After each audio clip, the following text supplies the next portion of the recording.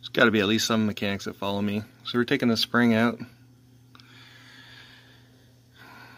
Try to get this bolt out of here. It's seized up. Got two massive hard hydraulic lines right underneath of it. You can barely move them at all. We got the wrap cut out.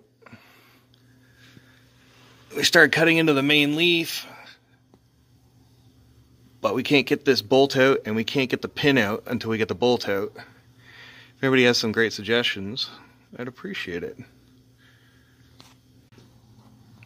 Oh, I forgot to mention the torch is completely out of the question because all of these lines are all air lines, and I'm not going to light a torch up in here. Lines up there, lines up here, and lines up there, and there.